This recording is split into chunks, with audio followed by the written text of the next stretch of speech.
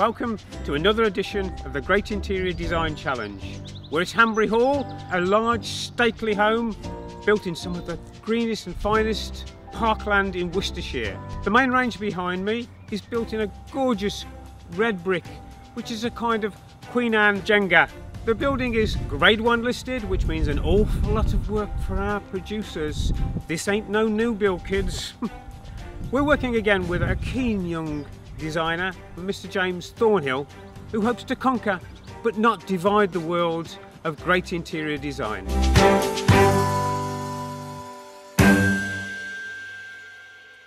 Putting them through their paces, scrutinising their every move, are our judges, the internationally renowned designer Kelly Hoppen and Daniel Hopwood.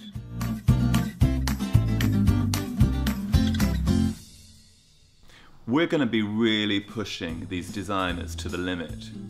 I'm looking for a designer that has enough raw talent to really make it as one of the greatest in the designer world. As a judge in this competition, I'm going to be looking for perfection. As a judge, I think I'm going to be quite hard. I'm going to be looking for that je ne sais quoi. Yeah, but your je ne sais quoi has just left the room. C'est très joli. Oh, shut up, Daniel.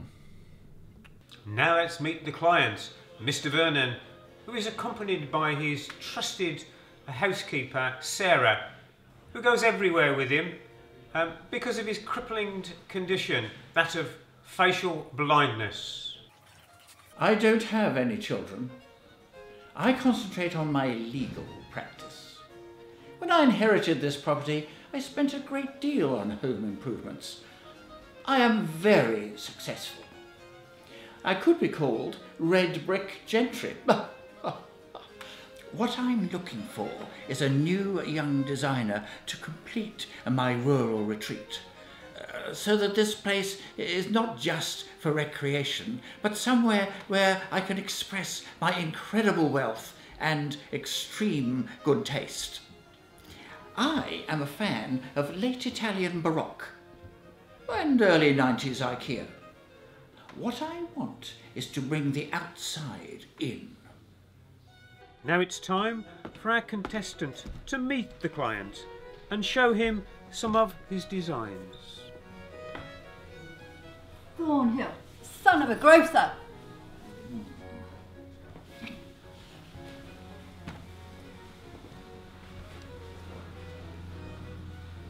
I'm thinking modern, industrial, traditional, shabby chic, transitional, minimalist, French chic. Where are we? Formal chins. Actually, I hate doing painted ceilings and Welsh dresses. We like painted ceilings, although we agree with you about the Welsh dresses. Hey, Daniel. His presentation is going really well. It's professional. There's a lot of great ideas on the table. He's literally covering everything. Bohemian, Hollywood glam, coastal, Hamptons fusion, age of enlightenment, mid-century squat house which is really starting to make a comeback. I'm also a big fan of mythology, especially Apollo, so I thought we could add... Have you considered Achilles? We're great fans of Achilles. Sarah follows him on Twitter. I think he would be very suitable. I'm sensing a bit of friction, Kelly. I completely disagree with you. I think they're getting along. And it's a très bonne idea. It's going to be a multifunctional space. We're going to have zones for different acuities, accents of colour, refreshing, new, and yet a little bit old-fashioned. Right now it's a symphony in beige. I want to take that beige and put it on a pedestal and burn it. It's going to be quite a showstopper. I'm very excited, I think. Young Thornhill hasn't listened to at least one of my ideas. It's not only the client he has to impress when converting this stairway into something a lot better, it's also the judges, but he has to keep in mind that it is a staircase at its core. Last week, we let one of the contestants loose on a downstairs toilet, and the judges almost came to blows. This and this.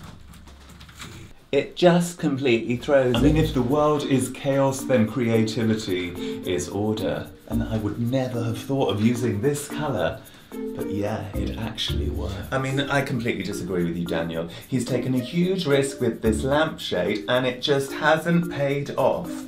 He's better than that. You shut your eyes, at least both your eyes. And yeah. Wow. It's just not my style. End of. The 48 hours have started, and Thornhill and his team get to work.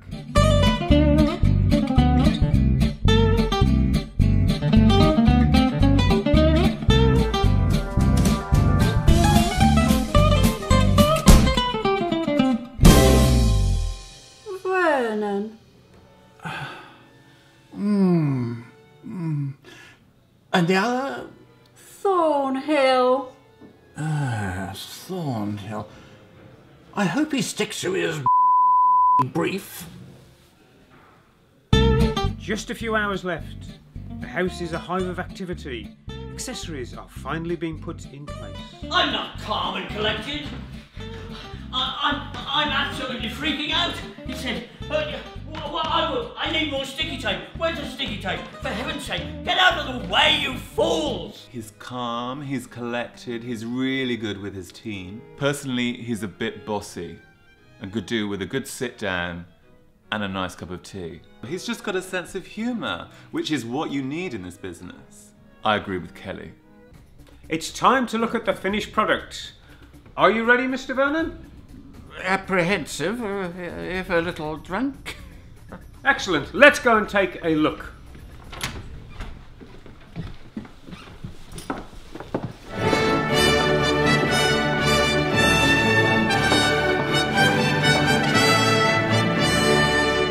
He'll adore it.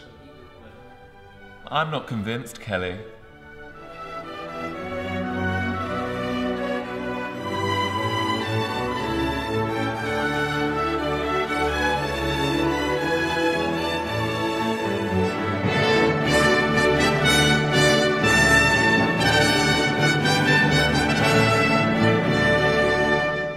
What do you think, Mr. Vernon? How much did you say we were paying him? £3 a square yard for the ceilings and £1 a square yard for the walls. I only accept cash. Young Thornhill, have you ever considered being a court painter? Sally, take some photographs on Instagram. Tag George the First. Hashtag he owes me.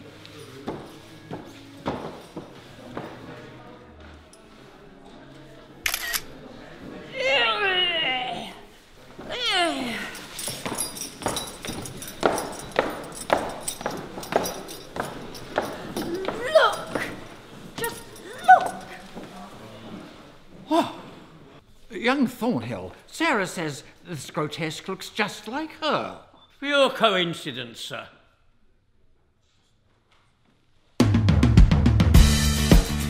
Join us again next week when one designer is tasked with turning Mary Baker from Chipping Norton's former B&B brothel into an arts and crafts / meditation prayer room, only on the Great Interior Design Challenge.